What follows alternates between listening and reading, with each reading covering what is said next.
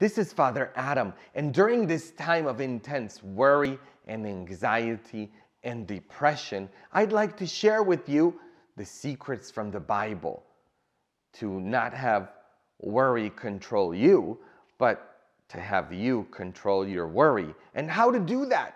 Well, Paul says in the letter to the Philippians, to rejoice always. Again, I say to you, rejoice, Paul says. And in all circumstances, through prayers and supplications, with thanksgiving, present to God your prayers and petitions, your wants and your desires, and the peace of God, which transcends all understanding, will guard your mind and heart in Christ Jesus our Lord. And then Paul says, continuing on, I have learned, he says, to be content, which means to be joy-filled. That's why overall, that 4-chapter letter, which is so short in the Bible, he finds himself in prison. He finds himself in jail. Paul says, I have learned, even in these circumstances, to be content, whether I'm up or whether I'm down. And I've been through ups and downs, Paul says. But I know and I have learned that I can do all things, meaning I can get through these circumstances through Him who strengthens me. And this can only happen if you, like Paul, who came from a very prominent, affluent family. He came from a prominent family. If you learn that you are not entitled to anything, you are not entitled to even your life, because everything in this life is a gift from God, including your freedoms. We are not entitled to live in the United States. We are not entitled to be able to go outside all the time. You are not entitled to anything. It's all a gift from God. And Paul has learned this. And he has also learned that as God has brought him through before. And notice he says, I have learned, because he is a disciple. And we are to be disciples of the Lord Jesus. And the word disciple means a student, that I am in the school of the Master. And Jesus is my Master. He is my Rabbi. And I am learning. I am not a finished product. And that I'm learning to be content. And how do I learn that I will make it through this? Well, through my past, through going through things, because you've been through things before. And how is God teaching you? By bringing you through some more things, like this coronavirus quarantine shutdown. God is bringing us through this. God has allowed this to take place in order to develop us and to form us and to teach us. And as God has brought you through before, God will bring you through again. That is why we need to have the attitude that Paul has, which is that my present circumstances do not determine my future. And what I need to do is I need to look to my past. I have to have a flashback in order to have a forecast. And that the forecast, which is brought about by my flashbacks, will teach me that I can do all things and I can get through all things and I can make it, not on my own, but through Him who strengthens me, because it's not me who live, but it's Christ who lives in me. Now, we have been through so much as a country before. We've been through the revolution, when we had a king oppress us and send an army, and we made it through that. We made it through the Civil War. We made it through slavery. We made it through it. We made it through Jim Crow laws. We made it through the Great Depression in this country. We made it through 2 world wars. We made it through the Cold War, through the missile crisis. We made it through 9/11. We made it in 2008 through a recession, and if we made it through all these things, and all these things made us only stronger as a nation, more resilient as a people, we will make it through again. This is not the first time we've been through things, and all these things should only be the flashbacks for us right now. I want you to have a flashback of all that you've been through. That divorce you went through, how strengthened you became, all the abuse you went through. I want you to think of all those troubles and snares and tribulations that you have been brought through before. And as you were brought through them before, God is bringing you through this. And as I went through trials and tribulations before, I've been through so much. I will get through this as well. And I wouldn't be the person I am if God wasn't developing me through all those tough situations that I went through before. I just looking at myself, I went through being an immigrant to this country, and I made it through that. That's my flashback. That was a tough experience to come here, leave my family behind, learn a new language. I went through my parents' divorce, a very terrible experience, and I made it through it. I made it through being bullied. I made it through weighing 325 pounds. I made it through all those things. And if I made it through that and all that I've sustained in my life, I can do it all. That's my flashback. And it forecasts my beautiful future in the Lord Jesus Christ. And so I do not look to my forecast in the news, which is negative and bringing me down. I look to my forecast. I look for the forecast to the flashback of my past. And I will make it through. Peace, you see, is the key to having joy. Isn't that what Paul says? Rejoice always and pray and make all your supplications, all your prayers known to God. And the peace of God will enter you. Peace is what we are about with thanksgiving. The thanksgiving that I make my prayer in will bring me peace. And I have to be thankful for every situation, including a coronavirus situation. The Bible doesn't say to be thankful only when things are going great in my life. No, the Bible says, thank God always. At all times be thankful. If I thank God for the good things in my life, why should I not thank Him for the bad things? For all things work out for the good, for those who love God. And the Bible says God will give us peace. Not that God will give us answers to our requests, but God will give us peace. You may be requesting not to have the cancer, but the point is not to be free of the cancer, but to be filled with peace. You may be requesting to be free of troubles and problems and suffering, but that is not what prayer is about. God knows everything that we need. God knows what we need even before we ask Him. So why are you praying? What is the purpose of your prayer? To have stuff given to you? No. God knows what we need before we ask Him. The purpose of prayer is peace, to be filled with peace in the midst of everything that I am going through. I can have addictions, depression, cancer, coronavirus all around me, sickness and death, but I can be at peace because prayer promises peace. That I sit and I meditate with God and I am filled with peace. And people will look at you and they will say, you know, that person is crazy. They're a holy roller. Look at that person. And they can call you any name they may want to call you. But what do you care? As long as you are at peace. Because it's about peace. It's about your inner life. Not about what people are saying about you. Who cares what people say about you? What you should care about is what God says about you. It's the state of mind that we have to be in. Peace and joy are learned, not through a book, but through experience.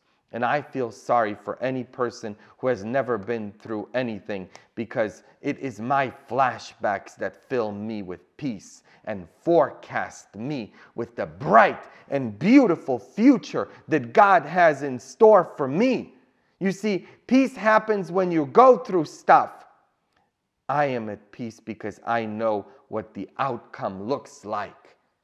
And as evidence of that, I look to my past. Paul says, I have learned to be content no matter what I'm going through. I have peace because God already knows what God is going to do, and I trust God. You see, prayer is not about making requests and, telling God you want this and this and this and this. God knows what we want. We talk to God about our requests because God is our friend, and as you discuss things with your friend, you should be discussing things with God. But if your prayer life is not filling you with peace, you're doing something wrong. And peace comes from saying, I am called to worry not. That phrase, be not afraid, do not worry, appears 365 times in the Bible. I am called not to worry in my life, not to have anxiety, not to have fear, but to trust at all times in God. That's what I have to do. Look where we've been through before. And we are in the university of the Lord Jesus Christ. And as His students, we will make it with Him as our rabbi. You want to know how I deal with this challenge? You want to know how you should deal with this challenge? Or with this unemployment? Or with this sickness? Or with this problem? Or with this depression? Or with this addiction? Or with this virus that is all around us? Do you want to know how to deal with being broke? With all the people who are making things up about you, or who are jealous of you, or envious, or with that boss, that is looking to bring you down, and that always pokes at you and mistreats you. You want to know how to deal with your family situation, with your personal situation, with your depression, with your addiction, with the divorce, or with the marital situation, or with your children's situation, with any problem, any divorce, with the cancer, with any type of thing that you're going through. You want to know how to deal with that? I have learned, Paul says, that in whatever state I am in, I can do all things through Him who strengthens me. All things through Christ who strengthens me. I can walk through anything, because though I walk in the valley of the shadow of death, I fear no evil. Your staff is with me. My cup overflows. You are there to comfort me. You see, God gives you all that is necessary. He gives you grace to persevere. You shall overcome. If you operate this way in any crisis, if you operate living the way Paul did, learning from the past, in order to know how to look forward to the bright future that God has for you, you will have peace and you will experience joy. And a crisis will not be a crisis, but an opportunity. And it's all about your reaction. Your reaction to the situation that you find yourself in. If your reaction is to overblow it and to say, how am I going to get through this, and to get paralyzed, then yeah, it will become a crisis. So it's not the situation, but your reaction to it. Like a lady in Sonoma, right after I was ordained a priest, I was in Sonoma, a very affluent community in Northern California, in the wine country. And I met a lady, this was right after the crash of 2008, when there were all these foreclosures, and she had her home foreclosed upon. And she says, in one day I met her, and she says, Father, please pray for me and my family. Our life is over. We had our house foreclosed upon. We are going to have to move into an apartment. Our life is over. The life we know is done. I'm on all these antidepressant medications. I'm so filled with anxiety. I don't know how we will make it. And I felt so bad for her. And I was praying and I was saying, Lord, this is such a terrible situation. And I felt all of this pain, and I could see how pained she was and how paralyzed she became, and how truly that situation presented a crisis that robbed her of her peace, and she had no joy in her life. And that same day, God slapped me because I was filled with those same feelings. And I met a lady, and she says, when I told her, how are things in your life? I said, how are you? And she says, well, Father, we're going to have to move into an apartment because we lost our home. It was foreclosed upon. And I felt so terrible. And I said, oh, I'm so sorry. This is so terrible. I feel so bad for you. And she looks at me, and it was her reaction that changed me forever, because she says, Father, who cares about a house that we had here on earth when God has a mansion prepared for me in heaven? I made it through before, she said. I made it through all sorts of adversities and problems, and I will make it through this. You see, it was her reaction to the situation that did not produce a crisis, but an opportunity.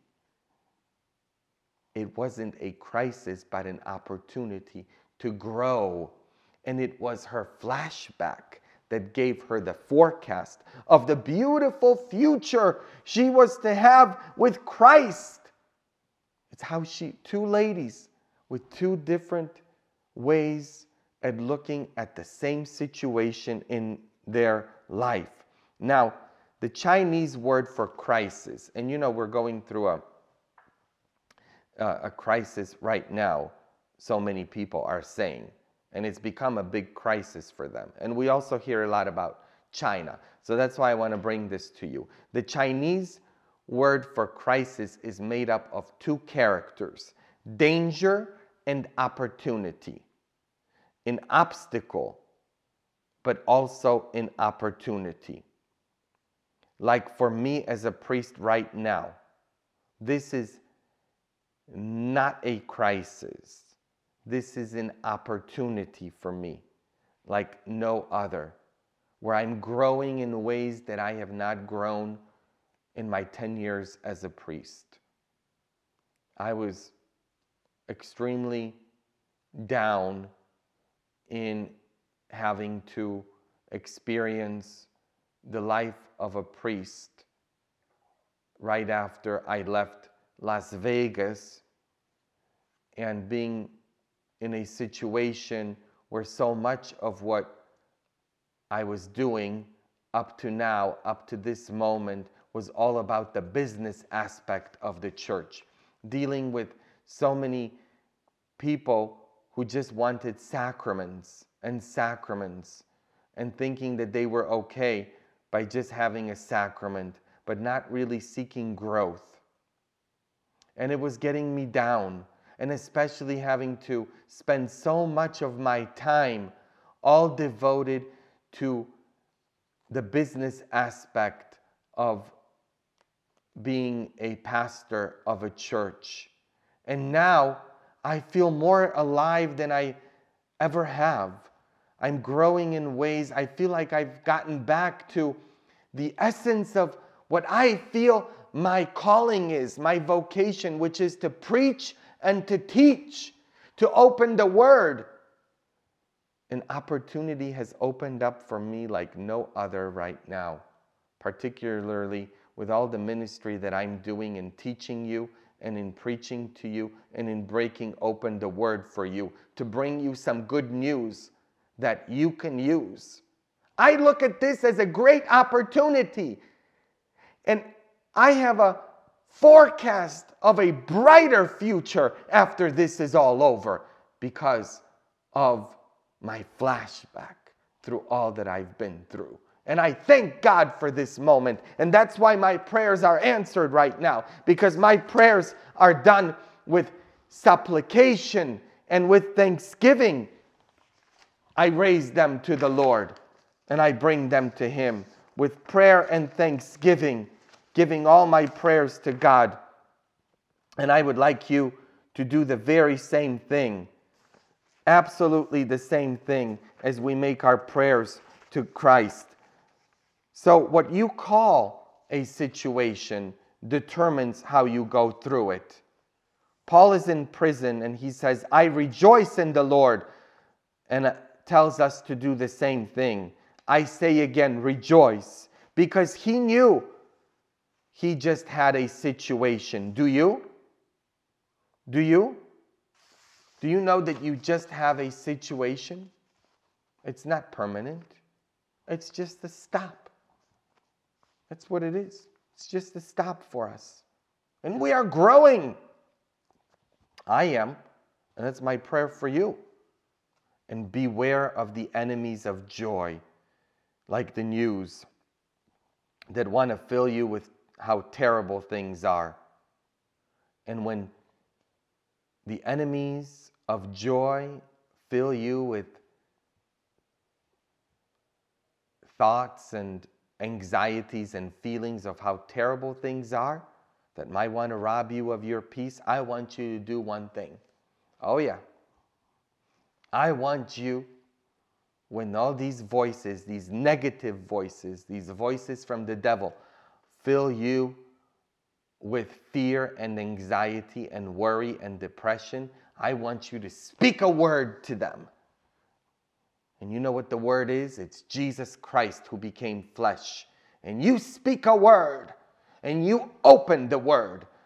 You open the word of God, the Bible, and you read there in chapter 4 of Philippians that I can do all things through Him who strengthens me. And so I'm called to rejoice.